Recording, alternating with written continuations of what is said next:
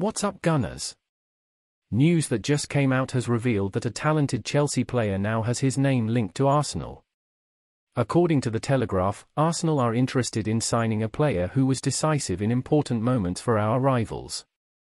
The youngster is an international ace, who is consistently praised for his technique, which is said to be exceptionally good, with sensational potential. Although last season was troubled for him and his teammates, his quality is already known, and Mikel Arteta could get the best out of the player on the pitch. Before we reveal the player's name, don't forget to subscribe to the channel so you don't miss anything important about Arsenal. We bring you everything first-hand.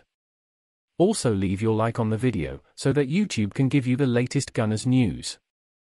According to information from the Telegraph, Arsenal are eyeing a 23-year-old attacking midfielder, currently valued at €60 million.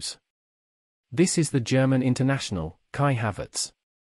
The player had a season below expectations for his club, scoring just 9 goals and providing 1 assist in 47 games.